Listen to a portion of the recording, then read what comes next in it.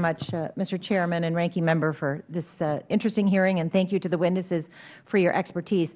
I'm going to ask two questions together because of the interest of time, hoping that each witness can respond to each.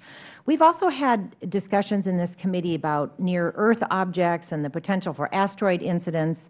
And in those hearings, we talked a lot about international collaboration because obviously this is not just an issue that affects our country. So will you each discuss briefly the nature of international collaboration in the exoplanet research?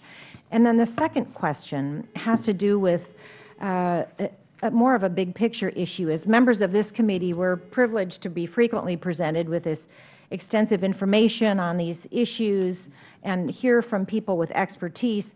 And then when we're back in our districts, we often find that the public at large lacks specific information about the work that NASA is doing and, importantly, how it affects them.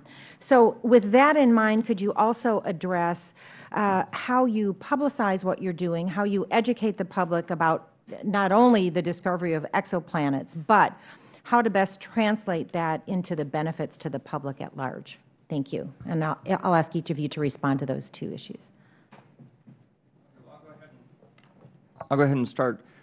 Almost everything we do in NASA has large international collaboration. The International Space Station, the James Webb Space Telescope, these are partnerships where there's integral collaboration between European Space Agency, Canadian Space Agency, the United States, in the case of the space station, Russia and Japan, and these are working great.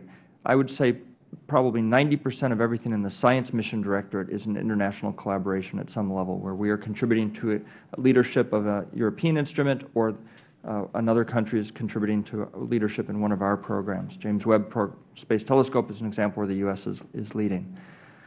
Even on the Hubble Space Telescope, originally that it was a 15% share of European Space Agency, but when we actually go to use the telescope, it's very broad.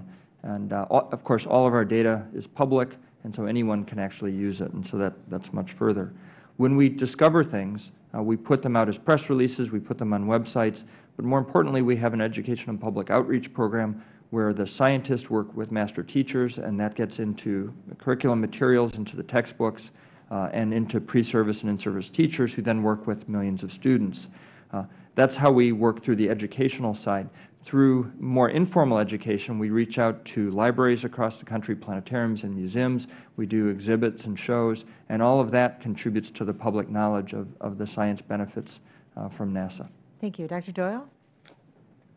On the Kepler team, I would say we have a huge number of countries represented. There's the Astrobiology Consortium, which is centered in Denmark, but there are 500 members of that, and that's just a spin-off from the main Kepler science team.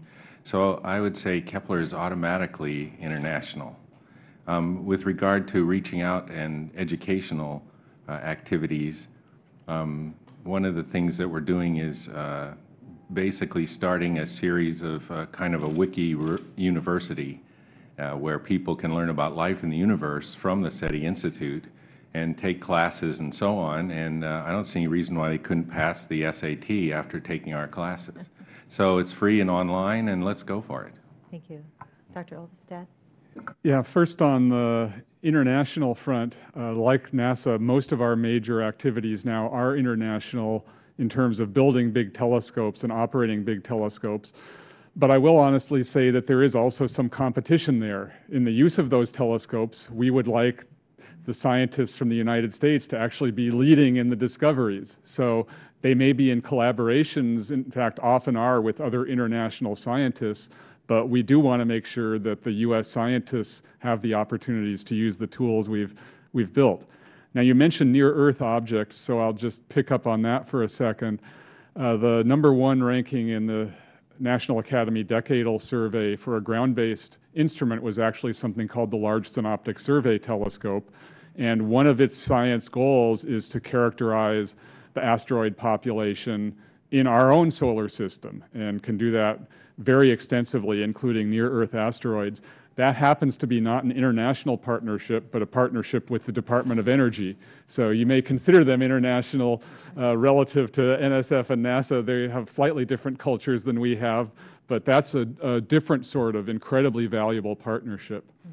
with respect to the public information, one of the requirements we have at NSF for everybody who applies for a research grant and for our large facility managers is something called broader impacts. And they're required to tell us what they're doing, will do in their grant for broader impacts to the public.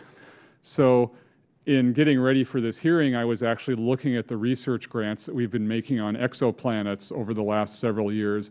And a large fraction of those people, their broader impacts involved going into high schools. It ranged between K to 12, but high schools seemed to be a particular point that they were interested in. And that, if I can pick up on a previous question, is very important because... My time has expired. I'm sorry. My time has expired.